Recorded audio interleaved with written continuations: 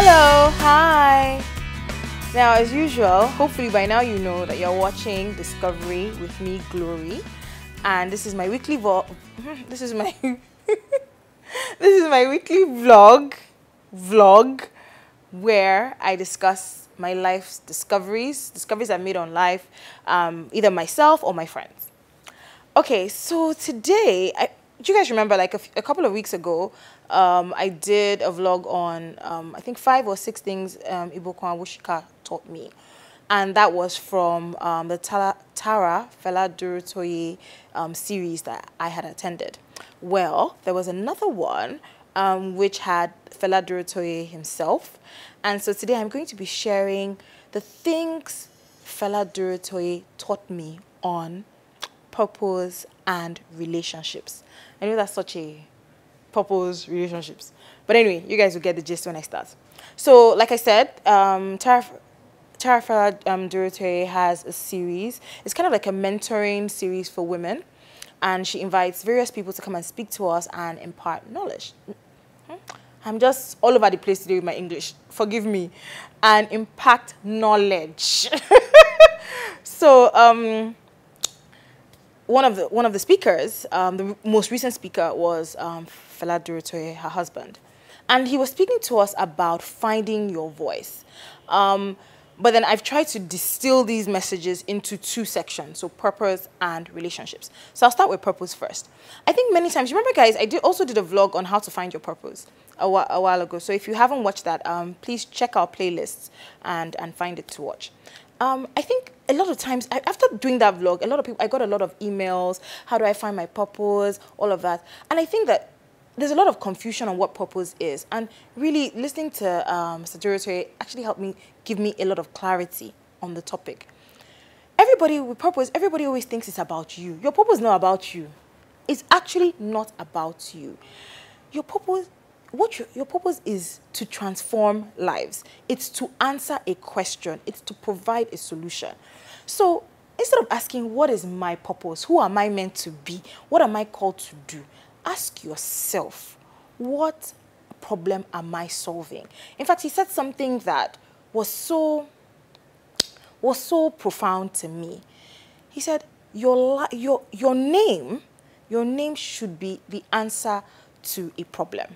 So if somebody is looking for, oh my God, I need to learn about marketing, they should think about you.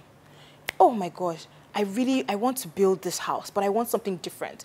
They should think about you. That is, you are supposed to be solving problems. So let's move away from what is my purpose, who am I meant to be? I think if we start to think more about being solution providers, that's where the answer is.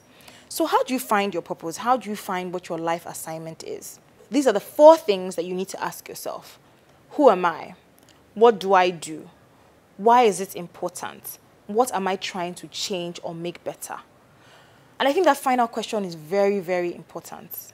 Because the question you really should be asking is, what am I doing with my life that is bringing transformation, that is bringing change? So that's a question I've been asking myself. So what am I? It's not about doing activity. Purpose is not about activity. It's about almost putting it crudely, it's about point and kill. So I'm pointing at something, I'm doing something with my life with an aim to create impact. So purpose, your assignment, all of it is meant to create impact. So that's the first thing I learned. The second thing I learned, which is, for me, was very practical, is this idea of the elevator pitch. So you guys know what an elevator pitch is, right? So basically, imagine you're in an elevator with somebody for 15 seconds, and they ask you, what do you do? So have what you do summarized in such a way that it tells the person enough about what you do to keep them engaged, that they even want to follow you to another floor, right? A floor that they didn't intend on going to. So here is a nice, concise way to frame your elevator pitch. Are you guys ready? Okay. I help A to do B so that C. Do you guys get that? So for me, it can be, I help women become their authentic selves so they can be successful. So my A is I help women. To do B, my B is to become authentic, to become their authentic selves.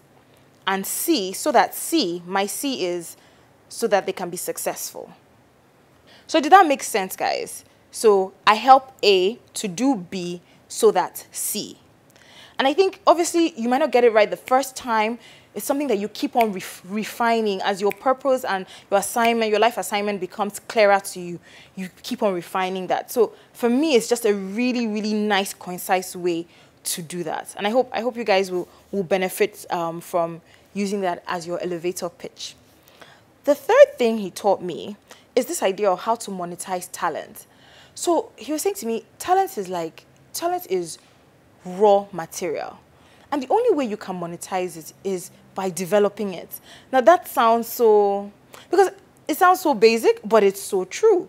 Because many times we just think to ourselves, oh, I'm talented in this area. Oh, I'm a good actor. Oh, I'm a good writer. But we actually don't develop ourselves. So what he said was, the more you develop your talent, which is your raw material, the more you earn from it. So look at your talent like the rungs of a ladder. Keep on developing yourself and pushing yourself up that ladder, and then the more you can earn from the talent. And which it kind of relates to a lot of stuff I've been saying before about investing in yourself and all of that. So that's another thing I learned. Another thing that he taught me about purpose was this idea of your comfort zone. So many times we say, oh, you know, leave your comfort zone, leave your comfort zone. But he helped me reframe this idea. So a fish doesn't live on land. Neither do you see chickens living in water. They live within their comfort zone. So it's not, and he was saying that this idea that when you're in your comfort zone, you know, you're not stretching yourself, it's not true. If you're actually in your comfort zone, you know, when you're working hard, you're stretching yourself. But if you're outside your comfort zone, when you're working hard, it's actually stress. So imagine a fish out of water, struggling to breathe. That's the analogy. So the fish is outside of its comfort zone, and it's literally stressing itself to stay alive. So maybe it's time that we begin to rethink what comfort zones are all about. So, for example, I know a lot of people that when it comes to things that they did, I mean, they already had the natural talent. The things that they do comes naturally to them. So they are operating within their area of comfort, their area of expertise. Of course, they've gone for different trainings to hone in on their talent and make their talent better and marketable. But the initial, remember what I was talking about, raw material? The initial talent was there, and that's the area of their comfort. So maybe we should learn to stay in our area of comfort, develop ourselves, as opposed to looking to go out of our comfort zones. I hope that makes sense. Now, guys, the one thing I learned about relationships. I have to take a deep breath, y'all, because this one, for me, it was a game changer. And if you know me well, if you've been following my vlogs, if you've been following Inspire series, you will understand why this was a game changer for me. And this was on relationships. So we were having a conversation about men and women and, you know, men being developed and everything. And I raised this question. I said, you know, I feel like there's so much opportunities for women. A lot of mentorship opportunities are available now for women. And we are creating queens, but then there are no kings for us to marry, you know. And I was very upfront about that. And so he did this thing where he said, oh, that's a great question, girl. Give me high five. Give me high five. So I was really feeling sharp. I was feeling like a smart babe. I was like, I asked a good question in class. So I gave him the high five. That's how he now gave us some scripture, everything. And basically, the bottom line he was saying was, there is no man that is a king. Every man that is a king now, it's a woman that has made him that king. So basically, as a woman, you birthed your king. So he said, any woman can give birth to a child, right? But it takes a special woman to birth a king. So for me, I was just sitting down there. I've been sitting down thinking, I'm waiting for a ready-made man.